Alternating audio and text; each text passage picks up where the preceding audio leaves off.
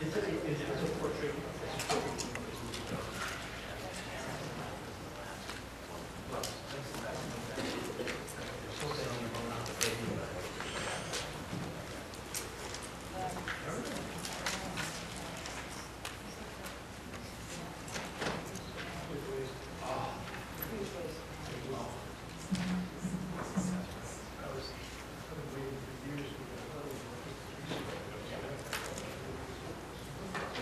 I will start. We're literally starting right on the minute, but I would like to make sure we get all the minutes we can get. And in any event, in higher education, my impression is, and it is only an impression, but I think it's true, is that historians are overrepresented as deans, provosts, chancellors, presidents of universities. I think there's a reason for that. I think it's because history is a particularly capacious discipline and one that draws freely on many other disciplines. And it examines society and institutions within a larger frame than any other discipline. Given that, in some sense, it was thought, and it was thought not initially by me, but by the president of the AHA, Robert Berdahl, who wanted this session organized, that it would be very useful to bring together a select subgroup of such leaders and get some sense of their reading as both historians and high administrators in universities of our situation and our prospects. As you will note, all the people on this panel, except me, have pursued their careers mainly in public institutions. All institutions are suffering at present, but the fiscal pain being experienced by public higher education is far more severe, and it is exacerbating the long-term and accelerating disparity between the resources of public and selected private higher education. The weakening of public higher education is far-reaching in its consequences. Besides making major contributions to science and scholarship, their teaching and service missions take on larger and more important roles, explicitly public roles, larger public roles than do private universities, even those like NYU, where I teach, which claims on its letterhead to be a private university in the public service. We are talking about a crisis in citizenship, I think, and the eroding of the sense of a public good, as well as a financial crisis.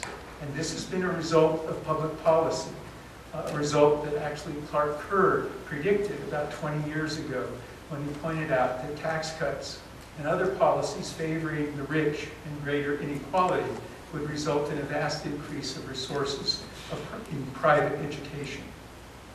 We're also talking about another episode in the now long-term decline in the standing of the humanities in higher education. It is clear, at least to me, that there are fewer pangs of regret when resources are removed from the humanities and the liberal arts more generally. It is even thought to be wise public policy to shift savings or new funds into applied science or technology or more vocational professional fields. We're not suffering the abuse of the idea of liberal learning being implemented by higher education policymakers nearly as badly as Great Britain is, but that doesn't mean that we're not partial victims of a similar kind of destructive thinking. The initial idea, as I said, came from Barbara Metcalf, and I think we're going to have a rewarding couple of hours here because of the outstanding group of historian administrators who accepted my invitation. Only one specializes as a historian in the history of higher education. The other members of the panel bring to the table historical perspective, trained, indeed, particularly highly accomplished historical perspective to the challenge of leadership in a public university at a time when it looks like Margaret Thatcher's quip that there is no social may seem prescient rather than outrageous. Each of the panel will speak for around 15, maybe a little more, 15 minutes, maybe a little bit more. And at the end, we should have time for some floor discussion. You'd introduce everyone now in the order in which they are listed in the program, which is the order in which they will speak. Robert Berdahl is president of the Association of American Universities, an organization of the 61 leading U.S. research universities, both public and private. He was trained as a European historian at a public university, the University of Minnesota, and he has taught at UMass Boston, a local institution, and the University of Oregon, where he made the move to administration as Dean of Arts and Sciences.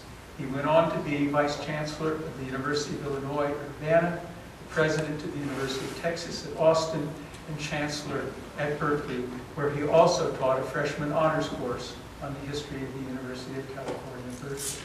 He is a fellow of the American Academy of Arts and Sciences, another local institution, this one founded by John Adams.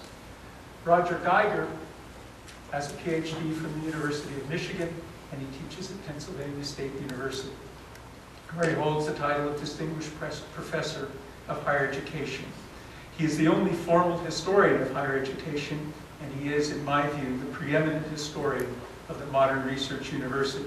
He's the author of, among others, To Advance Knowledge, The Growth of American Research Universities 1900 to 1940, and Research and Relevant Knowledge, American Research Universities since World War II, and most recently co-author of Tapping the Riches of Science, Universities and the Promise of Economic